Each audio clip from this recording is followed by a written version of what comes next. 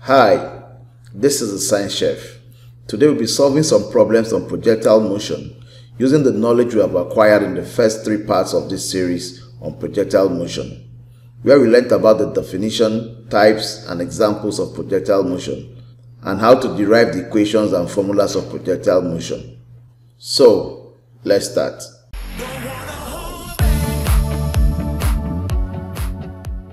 Question 1. An anti-aircraft shell is fired vertically upward with a muzzle velocity of 1000 meters per second. Calculate 1. The maximum height it can attain. 2. The time taken to reach the maximum height. 3. The instantaneous velocities at the ends of the 20 seconds and 50 seconds. 4. When will its height be 37.5 kilometers? Neglecting air resistance and taking acceleration due to gravity as 10 meters per second squared. This question is on vertical projection, since the projectile was fired vertically upwards without any angle of projection to the horizontal, and from the information provided, we are only given the initial velocity u, 1000 meters per second, and asked to find the maximum height, capital H, the time taken to reach the maximum height, small letter t, the instantaneous velocities at 20 seconds and 30 seconds, that's u20 and u30 respectively, and the time to take to reach a height of 37.5 kilometers. Firstly, we'll sketch the diagram of the motion. So if this is the ground level, the shell is fired upwards.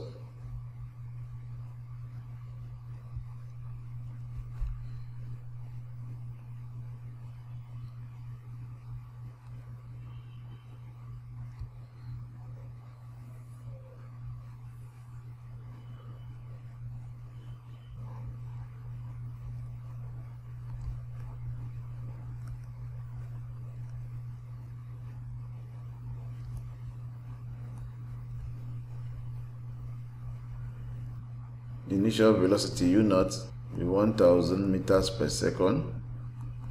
We're looking for the instantaneous velocity at u20 and also at u30.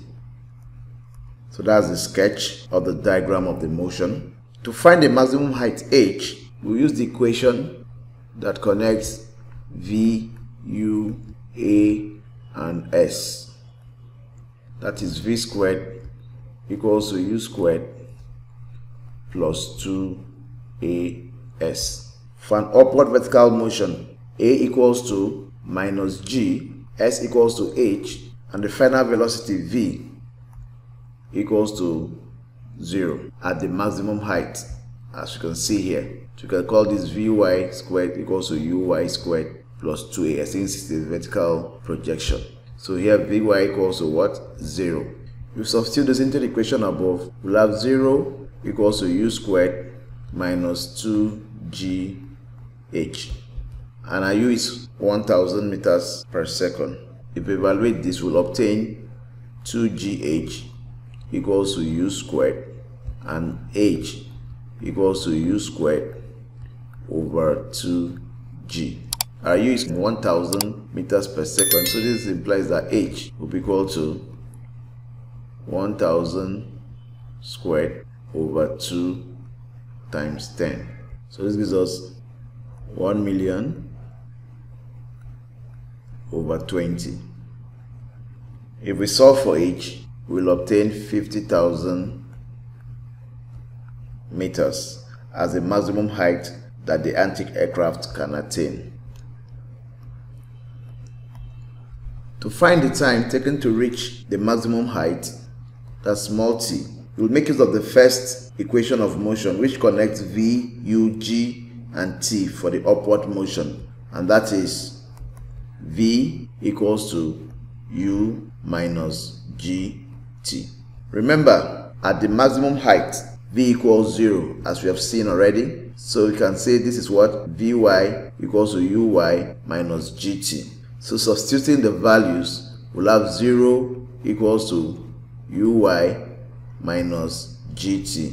And if you evaluate this will be Gt equals to Uy. What's our Uy? Uy initial velocity here is 1000 meters per second squared, and our G is 10. So if we solve for t will be what? Uy over G. If you substitute the values into the above equation and solve for t, we'll obtain 100 seconds. That's the time the anti-aircraft shell will take to reach the maximum height. To find instantaneous velocities, that's u20 and u30, at 20 seconds and 30 seconds, we will still make use of the equation connecting v, u, g, and t, and then find the values of v when t equals 20 and 30 seconds. That's, in other words, we make use of this equation v equals to u minus gt. Vy equals to uy minus gt. So here our Vy will be equal to what? U20, which will be equal to what? 1000 minus 10 into 20 seconds. And this will give us 1000 minus 200, which is 800 meters per second. Similarly, when our Vy is u30 at 30 seconds, this will be 1000 minus 10 into 30 seconds. That gives us 1000 minus 300, which gives us 700 meters per second. From our answers, the instantaneous velocities at 20 seconds and 30 seconds are 800 meters per second and 700 meters per second respectively. To find the time when the height is 37.5 kilometers, that is what I call T37.5. We'll first convert the given height to SI unit, which is 37,500 meters, because 1000 meters is equivalent to 1 kilometer. 37.5 kilometers will be equal to 37,500 meters. So we're now going to use the equation that connects H, U, G, and T for the upward motion, which is H equals to UT minus half GT squared. We then substitute the values and solve for T, which is 37,500 equals to 1000 T minus half into 10 T squared. This becomes 37,500 equals to 1000 T minus 5T squared. This leads to a quadratic equation. If we divide through by 5, this gives us 7,500 equals to 200T minus T squared. So rearranging this, we'll obtain T squared minus 200T plus 7,500 equals to 0. And we solve for this, we have T plus T minus 150 into T minus 50 equals to what? 0. If we solve for T, we'll obtain T equals to 150 seconds or 50 seconds. Now we have two values for T, but only one can be correct. In this case, only one can be correct. So let's analyze our answers. Since the anti-aircraft shell took 100 seconds to reach its maximum height at 50,000 meters. Then it will use a lesser time to reach a lower height of 37,500 meters. Therefore, the correct time is 50 seconds, because this is more than the time it took to reach the maximum height. So answer is 50 seconds. Alternatively, we can use the two equations v squared, vy squared is equal to uy squared minus 2gh, and vy equals to uy minus gt. Using the first equation, we can substitute the values of g, h, and u to get the value of vy at 37,500. We can first of all use the value of h as 37,500 in this first equation to find the value of v at that height, and then substitute the value of v at that height into the second equation to find the value of t as shown. So what vy squared would be equal to what? 1000 squared minus 2 into 10 into 37,500, and this will give us 1 million minus 750,000. So this gives us 250,000. So now find v. V will be the square root. Vy now will be the square root of 250,000 meters squared per second squared, and this gives us 500 meters per second. This makes sense because at 37,500 meters, it's getting closer to its maximum height of 50,000 meters. So its velocity at that height will be lower than its initial velocity, which was 1,000 meters per second. So we're now going to substitute this value into this equation. That will be 500 equals to 1,000 minus 10t.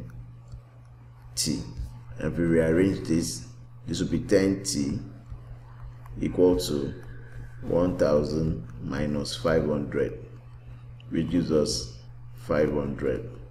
So solving for t will be equal to 500 over 10, which equals to 50 seconds. Question 2. A stone is projected upwards at an angle 30 degrees to the horizontal from the top of a tower 100 meters and hits the ground at a point Q. If the initial velocity of projection is 100 meters per second, calculate the 1. Maximum height of the stone above the ground, 2. Time it takes to reach this height, 3. Time of flight, 4. Horizontal distance from the foot of the tower to the point Q. Neglect air resistance and take the acceleration due to gravity as 10 meters per second squared. This question is on angular projection. Since you are given the angle of projection with the initial velocity, from the information provided, we are given the angle of projection theta as 30 degrees, the height of the tower h small t OW as 100 meters, initial velocity as 100 meters per second, and now to calculate the maximum height, capital H, the time it will take to reach that height, small t, the time of flight, capital T, and the range, capital R, which is the horizontal distance from the foot of the tower to the point Q, and at G remains 10 meters per second squared. First, we are going to draw the diagram. We are going to sketch the diagram for this motion.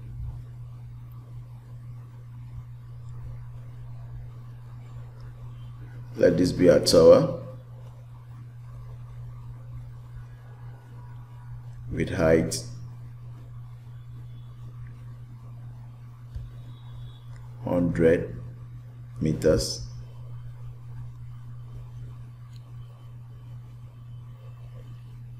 let the top of the tower be the level of projection.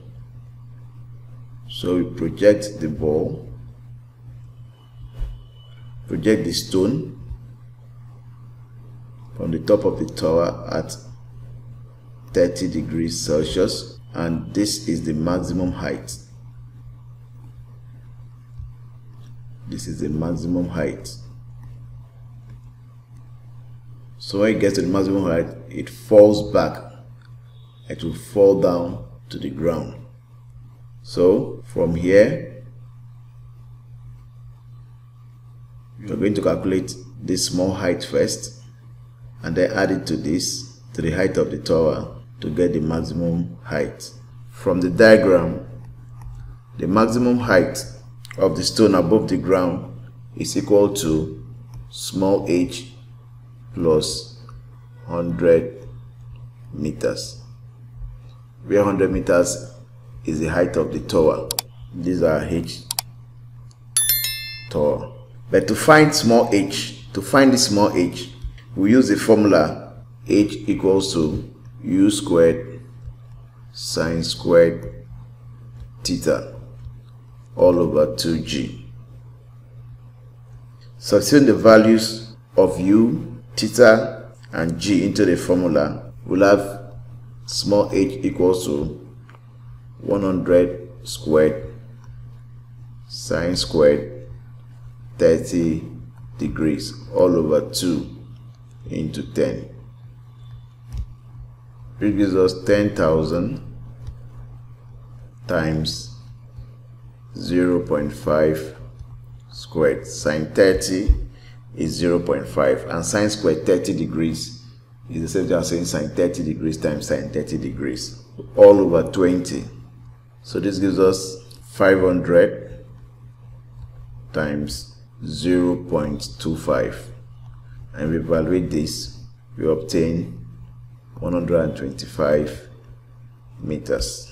If we add this value to the height of the tower, the height of a tower will be equal to 100 plus 125 meters, which equals 225 meters.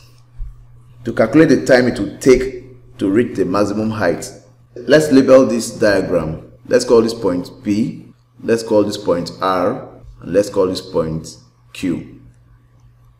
Yes. To calculate the time, small t, it will take the stone to move from point P to R. We use the formula u sine theta all over g. We substitute the values. Our u will be 100 sine 30 degrees all over 10. So this gives us 10 times 0.5, which gives us 5 seconds. So it means that it will take the stone 5 seconds to move from point P to point R. Alternatively, we can use the formula t equals to square root of 2 small h over g. So this gives us square root of 2 times 125 all over 10. That equals square root of 250 over 10. If we evaluate this, we obtain square root of 25, which is 5 seconds. You can use whichever method that is convenient for you or that you feel comfortable with. To calculate the time of flight, capital T, we will first calculate the time it will take the stone to fall from the maximum height R to the ground. That's from point R to Q. And then add it to the time it will take the stone to reach the maximum height, which we've already calculated. So to calculate the time it will take the stone to fall from the maximum height to the ground, we use the formula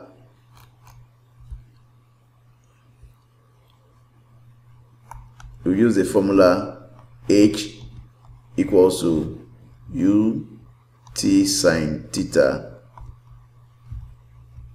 plus half gt squared, where h is the total height from the ground level, which is 225 meters. U is 0 at the maximum height.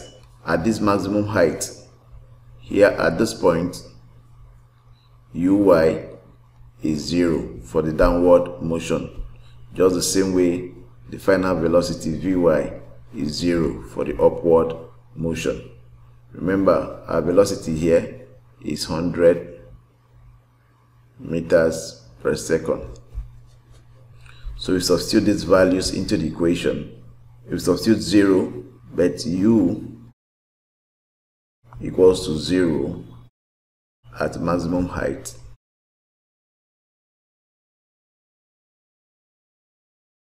That means that h will be equal to what? Half gt squared. If we make t subject of formula here, we'll have t equals to 2t squared equals to 2h all over what? G. And if we take the square root of both sides, we'll have t equals to square root of 2h all over g. So if we substitute the values of h and g into the equation, we'll have a t to be equal to square root of 2 times 225 all over 10. That's where we got our 225, the maximum height we calculated. So this gives us square root of 450 all over 10. So t equals square root of 45, root 45, which gives us 6.7 seconds. So now let's call this t2.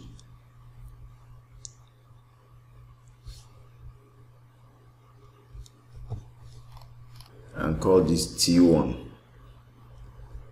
So to get our time of flight, we are going to add t1 plus t2, and at t1 is 5 seconds, while at t2 is 6.7 seconds. So that gives us 11.7 seconds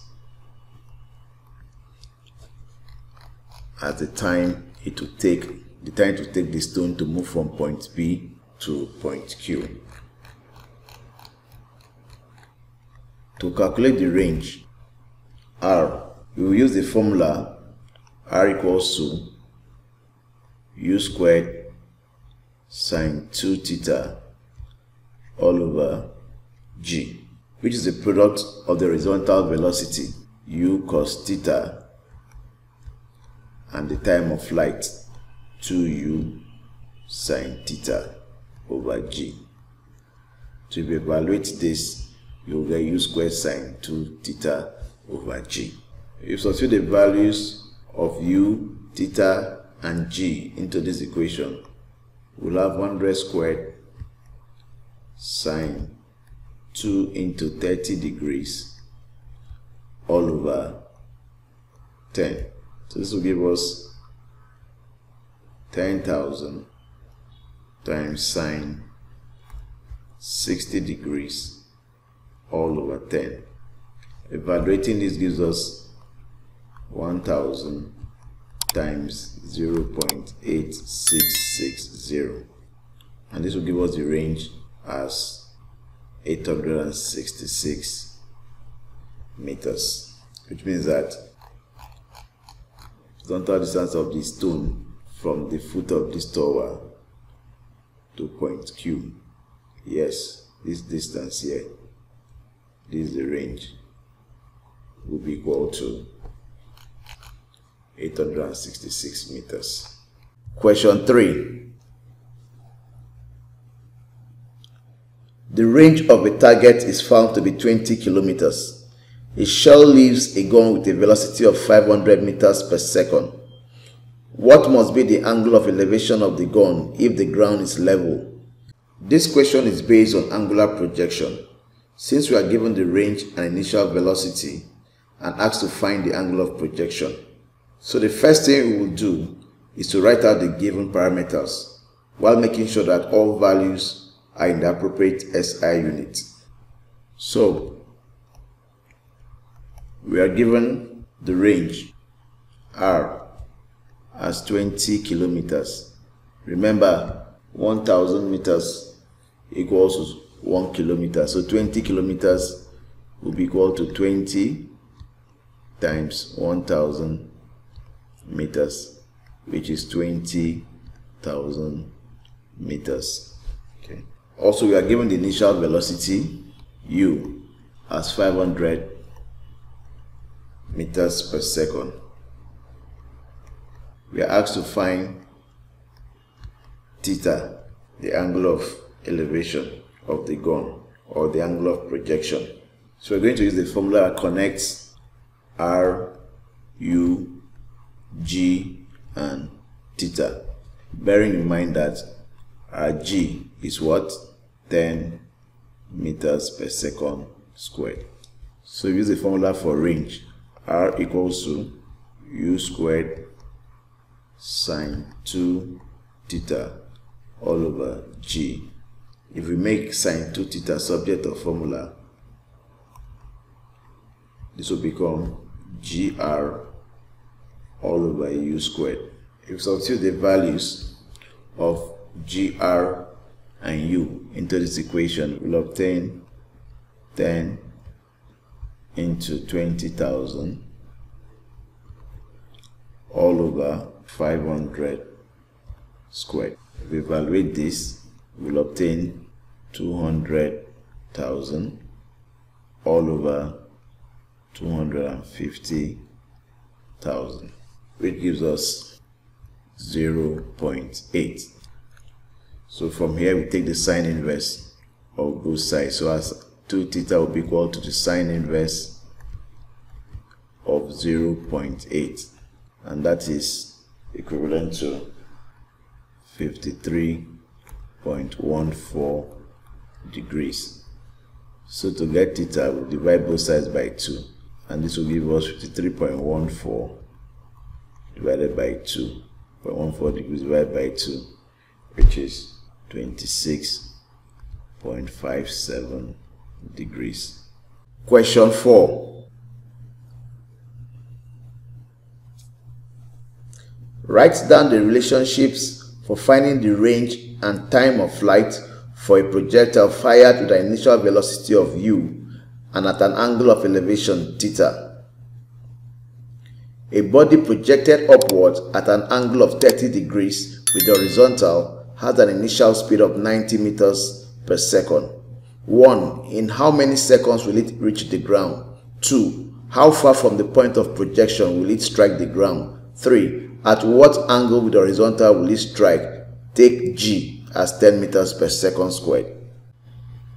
The relationships for finding the range and time of flight for a projectile fired with an initial velocity of u and at an angle of elevation theta are: range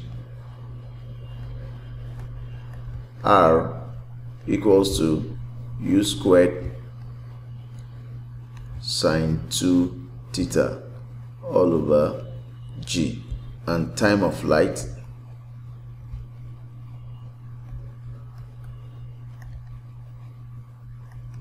T equals to 2u sine theta all over G, where u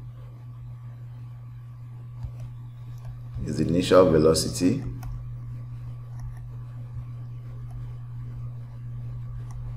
and theta is the angle of elevation or angle of projection. In this question, we are given theta as 30 degrees, initial speed or initial velocity as 90 meters per second, and we are asked to find the time of flight, capital T, the range, capital R, and the angle theta. to the horizontal with which it will strike the ground. So to find the time of flight, which is the number of seconds with which it will reach the ground, we'll make use of the formula for time of flight. T equals to 2u sine theta all over g. Let's call this theta 2 and this one theta 1. 2u sine theta 1 all over g. So substituting the given values of the parameters of u, theta and g, will have 2 times 90 times sine 30 degrees all over 10.